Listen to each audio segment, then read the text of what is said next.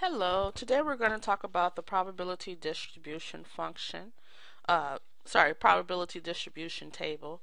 And I put a table up here, and these are the probability numbers, probability of number of peas with green pods among 8 offspring peas.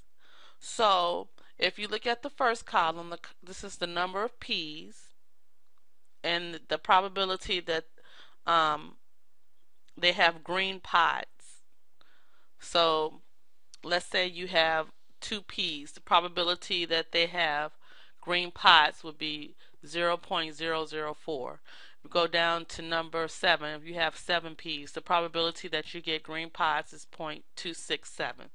So these are the number of peas and the corresponding probabilities. So let's say I wanted to figure out the probability of getting exactly 6 pods with green peas. So the only thing you have to do is, I'll write it out, the probability that you get exactly 6 pods with green peas would be 0.311. I'm just reading the probability straight across. Let's say you wanted to figure out the probability of getting 6 or more. So 6 or more would be probability that x is greater than or equal to 6. So what you would do is you would look at all the probabilities greater than or equal to 6. So that would be 0.311 plus 0.267 plus 0.1. And you would add up all 3 of those numbers. See if I have my calculator around here.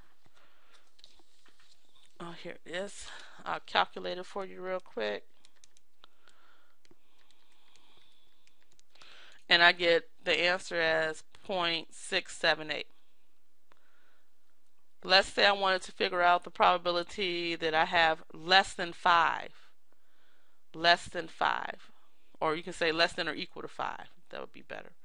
So I would go to 5 and I will look at all the probabilities less than or equal to 5. So 5 is 0.208 plus the 0.087, the one before that, that's for 4.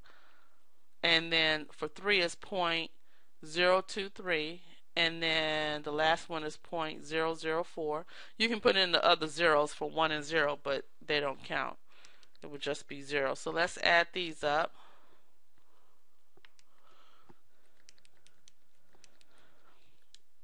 And I get 0.322.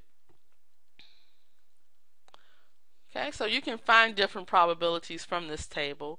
Let's say if you wanted to figure out the probability that the you get between 3 and 5 peas with green pods, you would count the probabilities up between 3 and 5. So that would be, for 3 it would be this, for 4 it would be this, and then for 5 it would be this. Okay, if it says inclusive, if, for example, if it says what's the probability that you get between 3 and 5 peas inclusive, that means you have to include the 3, you have to include the 5.